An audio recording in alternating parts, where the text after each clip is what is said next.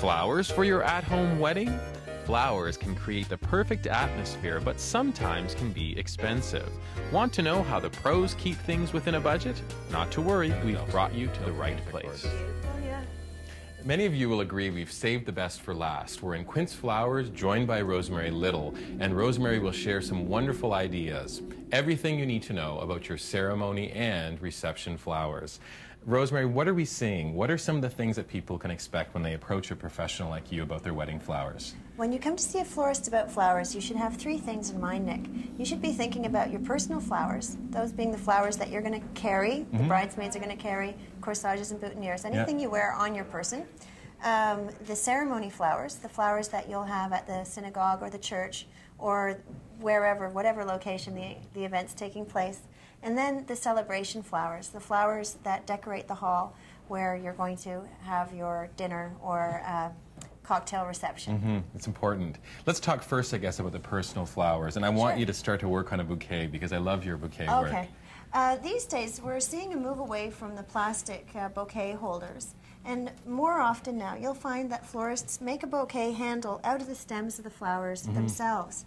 The shapes are generally a rounder shape, a more of a nosegay shape, and often you'll have a center of one sort of flower, and then a collar of another sort of flower, like I'm doing here with the hydrangea. Great color combination. Yeah, and again, the color is stronger. You get more brides these days asking for color rather than whites and pastels, which is a really nice contemporary look. And then we ribbon the stems, but often we leave them bare at least halfway down so that you can put the flowers in water.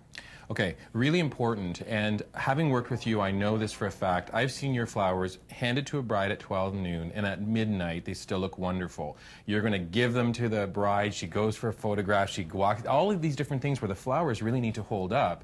And I love this suggestion of keeping the stems open so that they can continue to drink water all day. That's right. It's very practical as well as a more natural contemporary look. Absolutely. Yeah. How about for the guys? Well, for the guys, boutonnieres have gotten a lot smaller. The scale has gone way down, which is nice. There's no more sort of large corsage happening on the lapel. Often it will just be a little foliage. For example, a little sprig of rosemary makes a lovely corsage. Nice name for a kid too, eh? Sprig or rosemary? No, rosemary. And then maybe something like a seed pod. Okay. This is a seed pod from... Okay, like that's totally amazing. Yeah, from this flower. to this, yeah, equally as beautiful, but well, either one would make a great boutonniere, but I quite like the unusualness of the seed pod with just a very simple leaf behind it.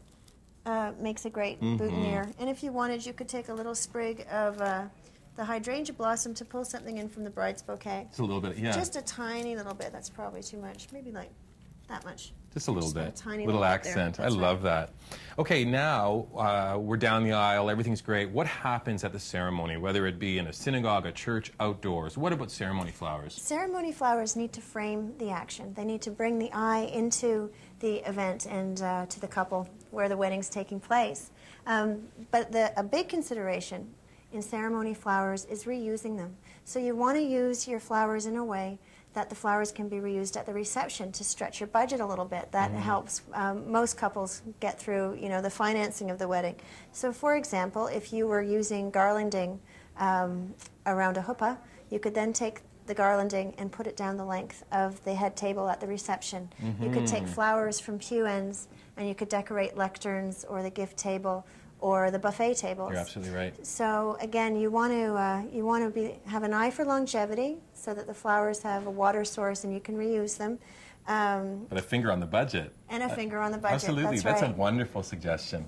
Let's talk about the celebration. So now we're in a ballroom or the best part. Exactly. And what are we looking at that changes now to reception flowers? Well, I think we've seen a move away from the single focal point at the center of the table to a more building up of different components in the table center. Sometimes, for example, you'll have rectangular tables, in which case you could do, if you were using these little pots for your posies, you could do three little posies down the length of the table. You could use little mosses, maybe little clusters of hydrangea or little florets of some sort scattered around as well. Or if you had round tables, you could take the same 3 pots and put them together.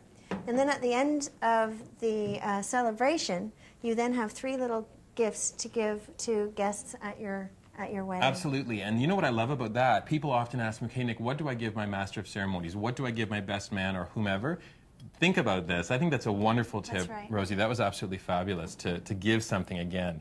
Well, I think we've pretty much covered everything, and I thank you so much for letting us come in and sharing all of these wonderful tips to our future brides and grooms. A pleasure. Thank you. You want to make me a couple boutonnieres for the rub? Oh, sure. No problem.